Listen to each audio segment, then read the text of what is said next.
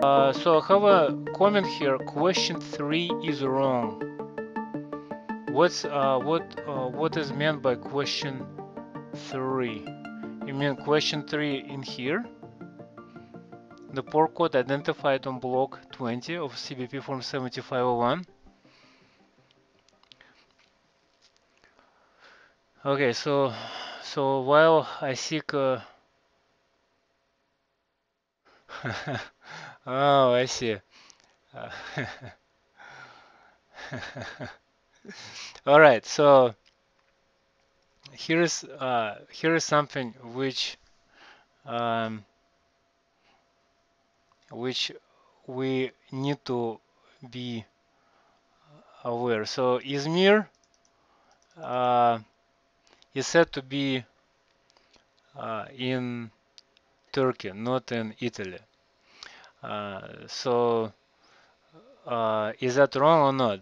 So basically, one thing I will ask you, I will ask everyone, is to pretend that you are in this academic la la land, where things that are stated in a fact pattern are taken to be true as they are, even though they may not be factually true or reflective of the situation, which, if presented in the real world, would not be applicable. And so thank you for pointing this out. I also want to point out some other stuff because and I do think that this particular exam, by the way, the April 2021, had one of the lowest passing rates, from what I understand. So not many folks like the exam itself, but I have my own critique on this. But since the goal, our goal here is to be able to get into the mental state, if you will, of the CBLE examiners and answer the question the way that they think is correct based on the best answer rule. We are going to try to distance from what is going on the ground, and to try to understand how it is that those customs examiners want this question answered, so that way we can get a point.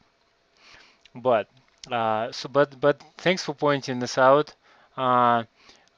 So the methodology that I suggest to adopt here, especially with and that's not only that is not only the, the the the problem here. We have another one. For example, we have the zip code for Smyrna, Italy, is 4,000. If I could ask you a favor and find me a zip code for Smyrna, Italy, which corresponds to 4,000, please do so, because I tried to look it up and I don't think I found it. Yeah, it may be there. I didn't spend much time looking for it, so that's another issue. So basically, how do we look at this invoice? We look at this invoice as a true fact pattern as stated by customs examiners. So unless CBP examiners say is what the way the invoice is stated, is it problematic, and they ask you to look at the mistakes, we take the facts and we accept them as true. That's the way we approach.